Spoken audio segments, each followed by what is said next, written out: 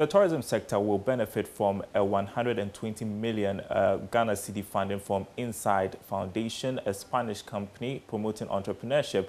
The money, which will come in the form of a loan, will promote entrepreneurship within the tourism ecosystem.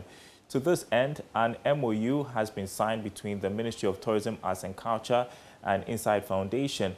According to the Tourism Minister, Dr. Ibrahim Mohammed Awal, this investment will go a long way to support the tourism ecosystem and enable the country achieve its target of $5 billion annually from the sector. Tourism, culture and creative arts sectors are among the most affected by the COVID-19 pandemic. The abrupt drop in revenues made industry players financially unstable. To support the value chain, the sector ministry signed a memorandum of understanding with INCYDE Foundation, a Spanish company promoting entrepreneurship. 120 million cedis will be allocated to 120,000 people along the value chain. The agreement is aimed at improving entrepreneurial skills and supporting SMEs in the tourism sector. Here's Sector Minister Dr. Ibrahim Mohammed Awal. 1 in every 4 jobs in Ghana is created from the tourism sector. We want to ensure that 2 from every jobs in Ghana is created by the tourism sector. That is our challenge. We want to create 1 million jobs by 2024 from the tourism sector and to have $5 billion from next year as receipts from international tourism. That is our target. To do that, we need to build the capacity of the operators within the sector. That is why we have our friends from the Spanish Embassy and South Africa, INCYDE Foundation, to support us to do that. So this agreement is going to help us build the capacity of 120,000 people in the tourism value chain in Ghana.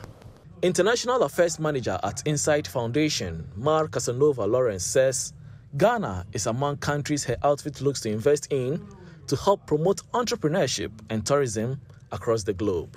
She went on to highlight details of the agreement. We are going to develop 2 more training courses here in Accra in both areas. First, in training for trainers, because we think it's very important, training for trainers, because it's a way that you can, retain all the skills and all the knowledge, so that this training can be done all in the future. And it's very important, the training for people who can remain here and keep on training.